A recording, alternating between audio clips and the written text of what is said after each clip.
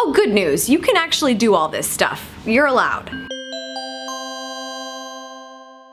What's up, socials? Happy Sexy Wednesday. Yesterday we talked about what you should not do to get your first email subscribers. Today we're gonna talk about what you should do, because we gotta end on a happy note, right? I know it can be frustrating when you start your email list and there's nobody there and you're like, what do? I need to grow this thing quickly so I actually have people to email. You're absolutely right. But most people don't think to look at what they've already got going on in real life events, online assets, social media, anything. What's already working, and how can you redirect that energy into your database, your email list? You need to leverage what you already have and direct the traffic there. It always seems like it's supposed to be assumed that you want people to join your list because it's somewhere hiding in the sidebar, etc. But it's really not, and you have to talk about it a lot for people to even think twice about it. They're following you on Facebook, they're following you on Twitter, they see you at an event every single month, they probably just think that's good enough. You have to give them a reason why they should join that list and talk about it. Especially if they already know, like, and trust you, they're gonna be more than willing to do it. But the next part is that incentivizing. You really need to give them that reason. It can't just be keep up with us, yada yada yada, because they'll feel like they're already doing a pretty good job of that. Trying to convince somebody they're not doing a good enough job of keeping up with you always leads to an additional incentive anyway. So you might as well be upfront about it. You'll notice for Amy's Elite, if you go to join the email list, the first thing that I say to you is, hey,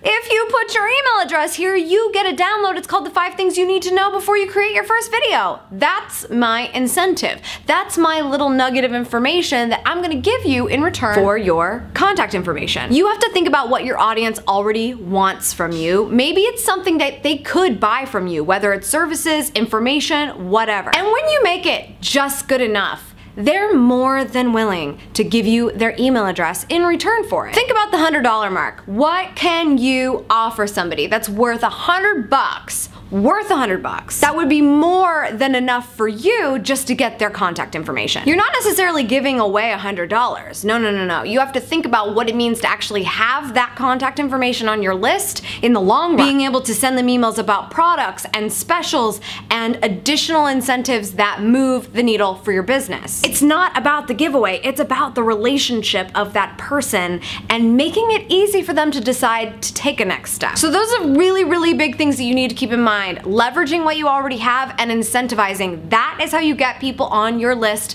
especially the early days when there's not very many people. That's all for today's socials. Thank you so much for tuning in. I appreciate it as always. This episode has been brought to you by aweber.com, which is the only email marketing platform that I trust with my database, my email addresses of all the socials that want to keep up with savvysexysocial.com. I definitely recommend you go to savvysexysocial.com/500 email subscribers, because that's my free video course that's coming out this Friday to help you get to that 500. Or even if you already have email subscribers, what can you do to boost the organic growth of that list? You're gonna wanna get in on that, so go to savvysexysocial.com/500 email subscribers. And I will be back tomorrow with your Social Thursday as scheduled, so make sure you subscribe to this YouTube channel as well. See you there.